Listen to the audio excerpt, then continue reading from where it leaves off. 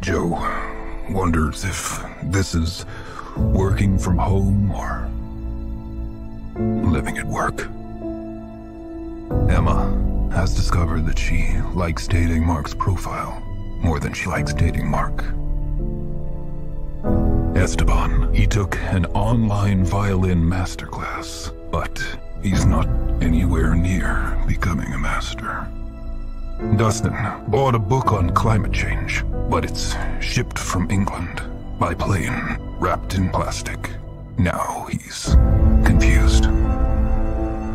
Jason stumbles into a real-life conversation. He can't mute, he can't turn off his camera, he can't pee while he listens. Confused. Trudy wants to go to the office, but she also needs to work in pajamas. Simon and Sarah had a baby, and now everyone asks when the next one's coming. What's wrong with this one? Terrence knows he should sneeze into his elbow, but isn't everyone bumping elbows? He's confused. These are confusing times, which is just about the right time to have the Burger King Impossible Whopper, a Whopper made without beef that tastes just like a Whopper.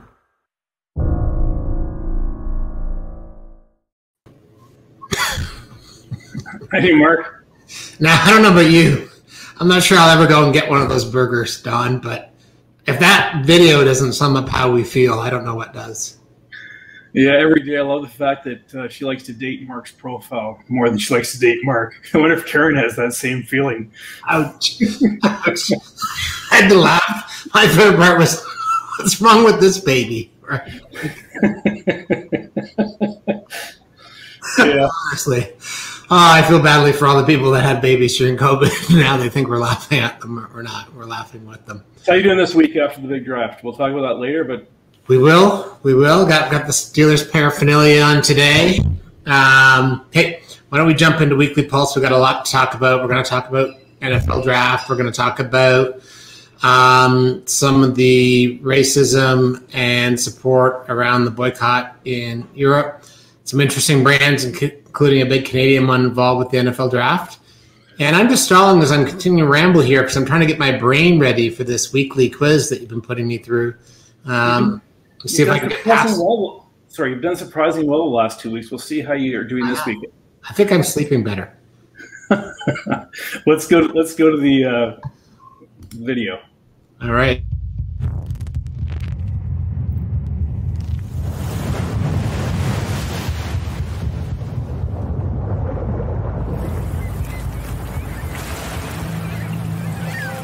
I'm Varsha Yajman. I'm here at the first ever virtual store in Garbage Patch, and we want to close it down ASAP. Because this shouldn't be here. And by this, I mean the 80,000 tons of plastic in the middle of the Pacific that never goes away, and it keeps growing every year until someone does something about it.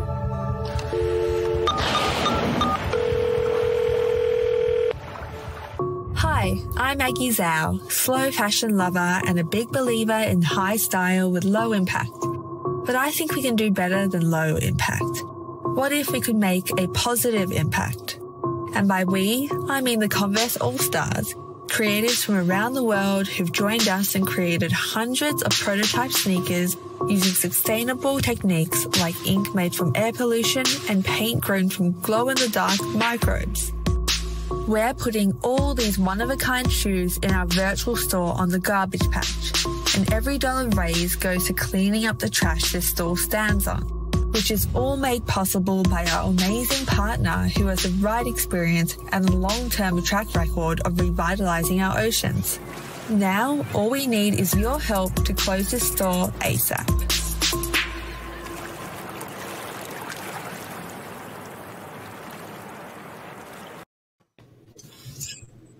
What do you think of that, Mark? Well, I think what I love about the Notion is that they aren't successful till they actually close the store, which is kind of a great irony. I love that. It's certainly taken around. We're titled purpose a lot. I mean, I'm sure that you hear a lot, brands with purpose, everyone young wants brands with purpose and will buy with brands that aren't purpose. So obviously Converse is part of that conversation. So we'll go through a little quiz here, hopefully a little learning on the brands with purpose. So number one question for you is number of Canadians that purchased in the past 12 months because the brand had a purpose I relate to. So not only had a purpose, it had a purpose I relate to. Is it 14 million, 8 million, or 4.5 million? A, 14 million. You are correct, sir. And the reality there is we're missing out on about half the population. 46% have in the past 12 months. That's once. So if we go next to the next slide. Hold on. You just redefined being Captain Glass Half Full right there. 14 million people are doing it. And of course, you come up with once they are. Okay. They've done it once. Is that by mistake or is that a commitment? The fact is, just because you do it once in 52 weeks, 365 days, is that really something to pat ourselves on the back for? So let's go to the next one. The brand had a purpose I relate to, and they bought it weekly or more frequently. Any brand. They could buy anything that has a purpose they relate to. 11, 8, or 4.5 million. Well, since I set myself up or set you up with my heckling there, I'm going to go with C. And you are correct, 2 for 2. So that only means that 24.5 million people, 13 plus, do it once a year. And the point is that enough? So the fact is, a lot of people like to jump on bandwagons, like to feel good about it, like to wear it, like to be seen doing it. But do we actually have the commitment to actually move it forward? Is that a big enough commitment to change your brand? So, I mean, how often do you have conversations with your peers and clients about purpose? Every day of the week. And so what I would say about this, A, you're right. It's not a big enough number.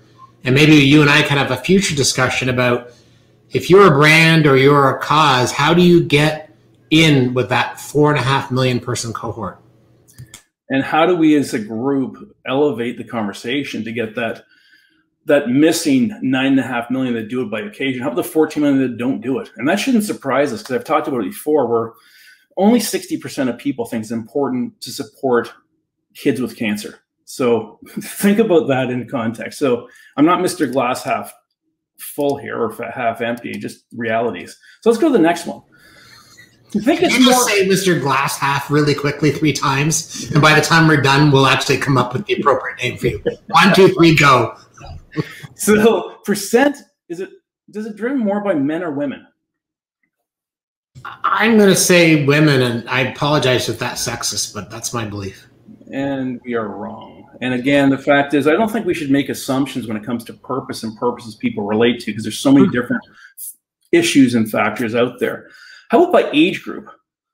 What do you think is the highest? Is it the Gen Zs, the millennials, the boomers? Eric, can we go to the next chart, please?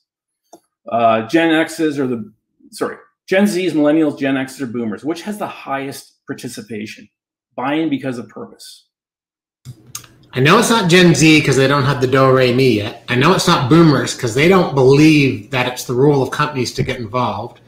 So I'm going to go Gen X, even though my gut tells me millennial, because I feel like they put their money where I'm completely freaking wrong. So Gen X is in the part that you can't see under Weekly Pulse. It's actually 62% 19 to 24 are buy because of it. So the fact is it's really driven about those people coming of age, university, that type of stuff. So the fact is 62%, a massive percentage. So if you want to get in with the younger crowd, that's where the growth is. And that's a consideration for the next 50 years, right? So the fact is that's the future. And let's pause there because your colleague Vanessa, and you know I like her more than you, has talked about that you can't just look at Gen Z as 13 to 24. And that's a huge number for 19 to 24-year-olds, 62%.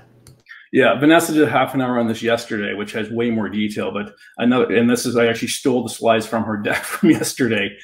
So again, you're doing fairly well. Not only are you Mr. Glass half full, you're Mr. Glass half ass because you're only doing half your job and making everybody else do it for you.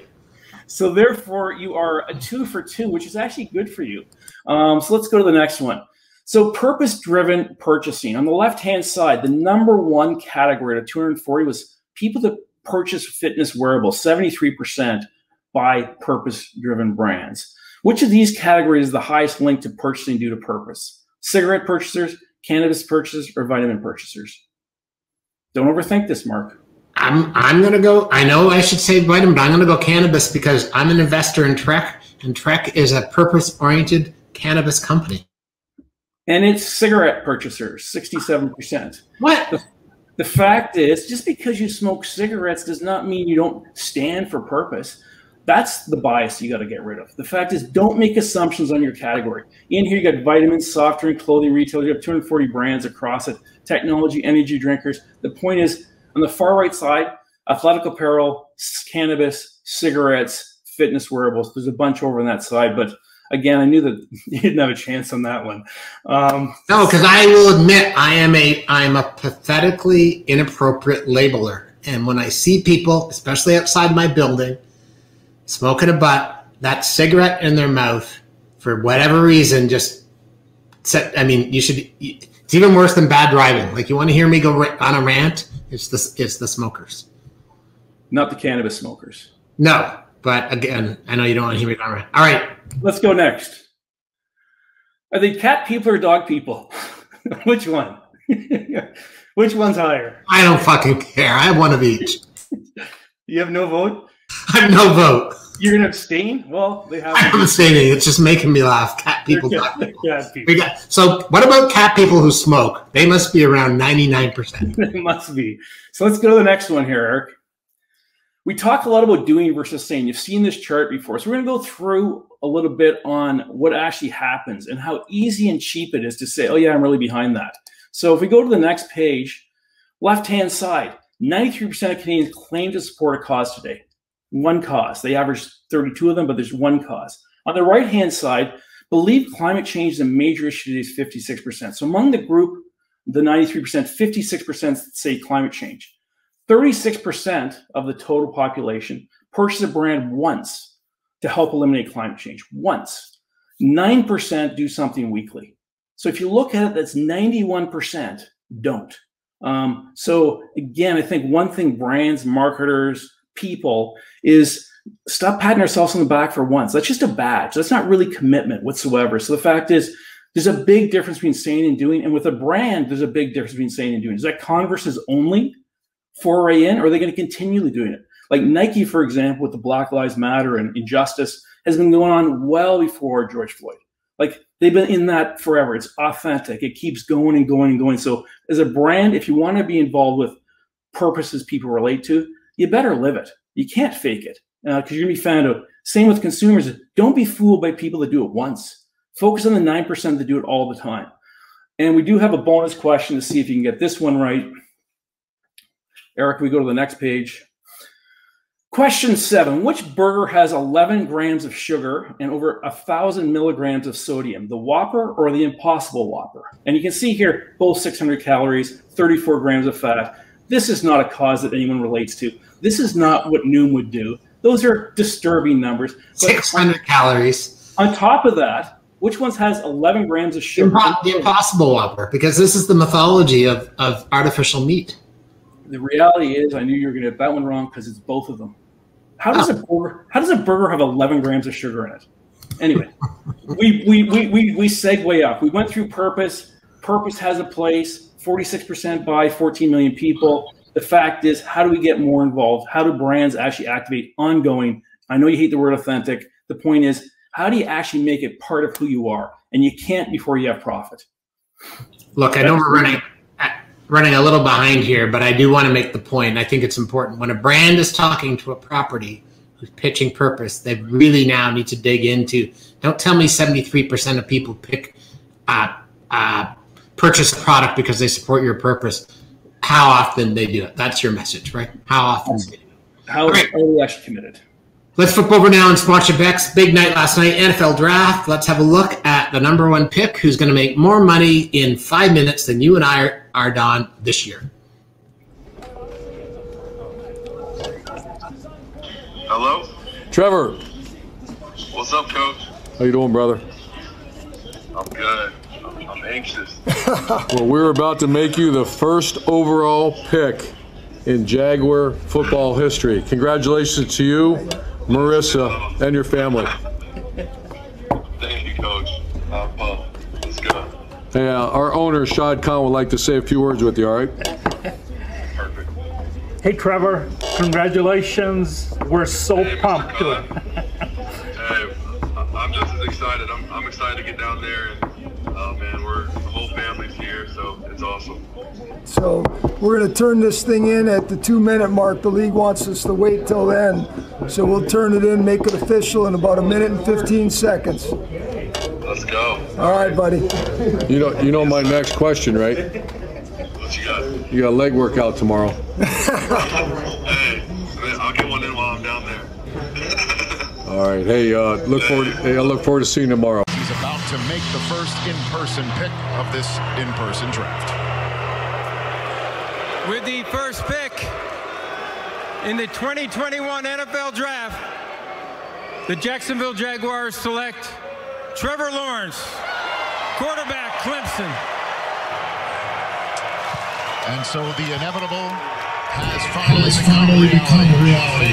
Family, friends, dog, they're all happy.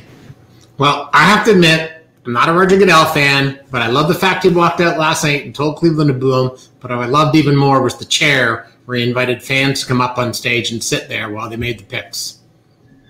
Yeah, it was good show. It's like watching. It's like, man, are we going to be back live? Like, I mean, the fact is, even though we study it constantly, we know what's coming. The fact is to actually see people live, enjoying it, understanding the passion. I mean, fantastic to see. I want to run through a couple of quick highlights for me, Don, with the NFL draft. So one, I love Clubhouse. Are you on Clubhouse yet?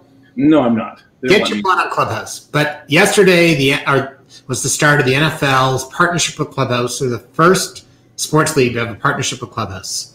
So you could jump into audio rooms and hear the draft picks. So if you're on Clubhouse, you'd be infatuated with it. I think as a researcher, you got to get in there because there's a real behavioral opportunity to understand, I think, in Clubhouse.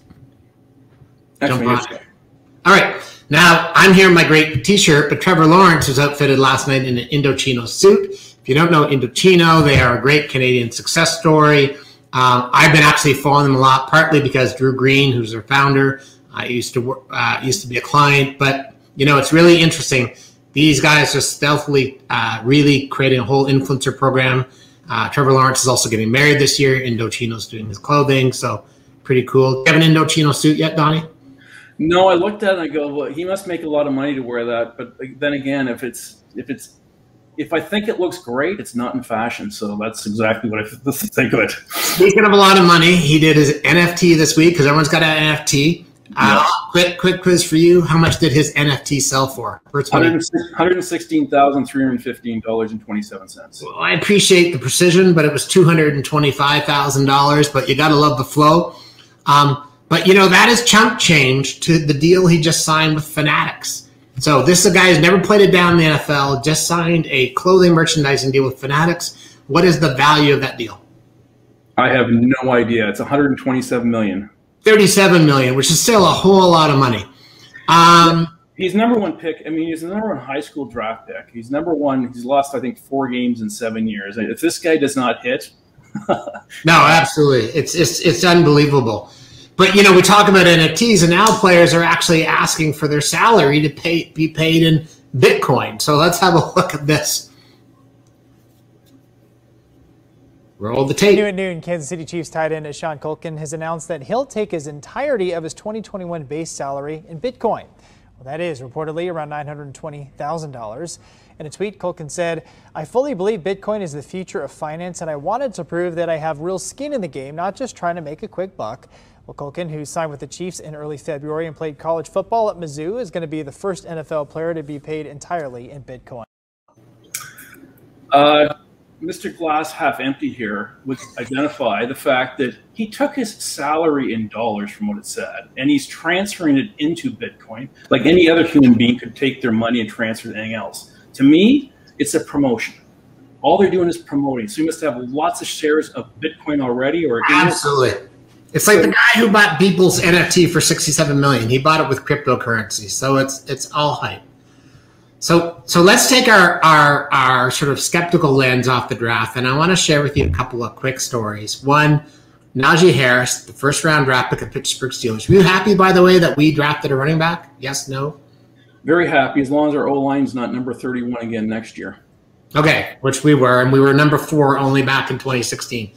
But imagine this. In middle school, you're living in a homeless shelter in California, and last night you were a first-round draft pick of the Pittsburgh Steelers. You know what Najee Harris did yesterday? What did he do?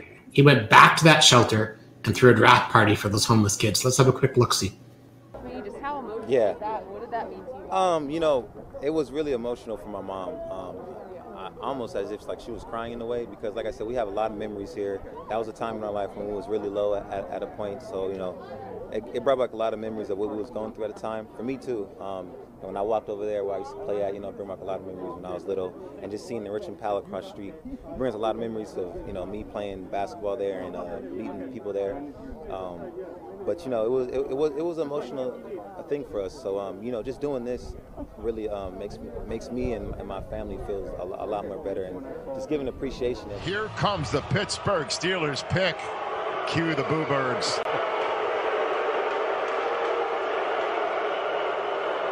With the 24th pick in the 2021 NFL Draft, the Pittsburgh Steelers select Najee Harris. It's great to see people giving back. That's for sure. The fact is, it's fantastic.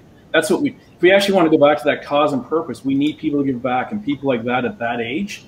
I mean, just 35 and have already made your 100, 200 million bucks in the NFL. Like, what are you doing? And the point there is there's so much opportunity to give back and raise big issues for things that matter to people. Now, I'm not going to let this moment pass before we head over to last call, because we've got some important things to talk about. But I do want to say one thing that's important. One thing that dismayed me last night looking in all those draft rooms, white, white, white, white, white. It's unbelievable. There's very few black people in a sport that is really driven by black athletes. Yesterday in the United States, the National Black Sports Professionals relaunched. I'm going to say that. I'm going to leave it there. Now we're going to flip over to some amazing solidarity in European football. We're going to run 2 videos back to back. I just want to share these and then talk about the whole boycott around English football by some of the stars on social media. Go ahead, guys. Stop being lazy. No, man, I'm tired.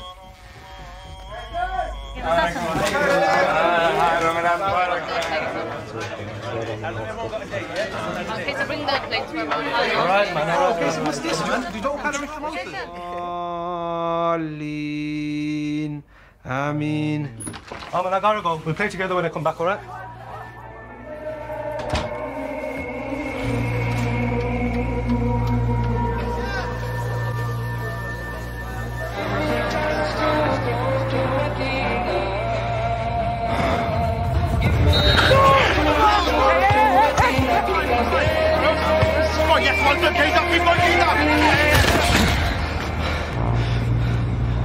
Hamza Chaudhry.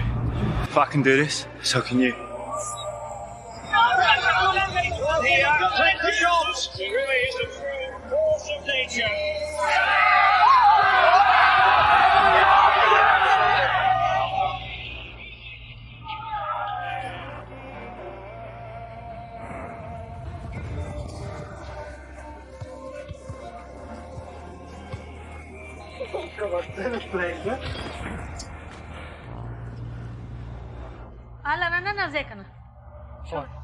Let's go.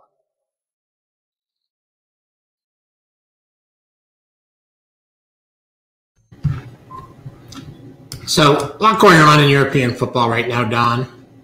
Some amazing things, though. FIFA creating the Midnight Ramadan. Right. There's so many different great causes out there. Racism is underlying everywhere, as people aren't just people, whether it's religion or color or whatever it might be. So the fact is that if we had unison, like we did with COVID, or we do with COVID, the fact is that's what we need. Is it's a global issue. It's not a U.S. only issue. Or a Canadian only issue. It's a global issue, as we see in Europe and other places. So the more that's done, the better. It's just, how do we actually get people to align? How do we actually get brands and organizations and political groups to align on one common purpose that's for good? And the fact is, unfortunately, greed gets in the way of it every time, and laziness. I'm going to close with a quick video, which I think is pretty monumental. You know, we can talk about Joe Biden's 100 days. We can talk about the fact that the U.S. got hundreds of millions of vaccines in arms, even if it's only the first jab. But pretty amazing this week that behind the President of the United States was the Vice President being the first woman who hopefully will become, the first female president and the first female speaker. And we saw the elbow bump. So thanks for the show, Don. We'll see you next week. And I think we just want to leave everybody with a very powerful, memorable close of the elbow bump. Their Speaker, Nancy Pelosi. It is her chamber. She will be presiding, and she will be sitting behind President Biden. It will be the first time in American history that two women are on that dais, Speaker Pelosi and, of course, Vice President Harris. And the image that we saw before, well, let's just actually talk about this moment. Well, here is Vice President walking Harris. up. Let's listen in.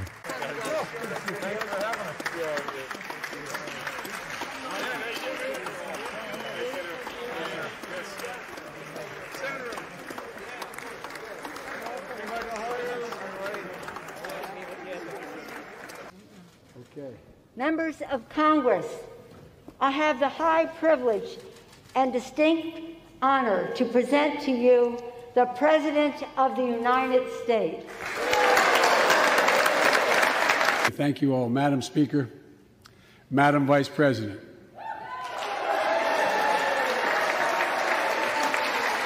No president has ever said those words from this podium. No president has ever said those words.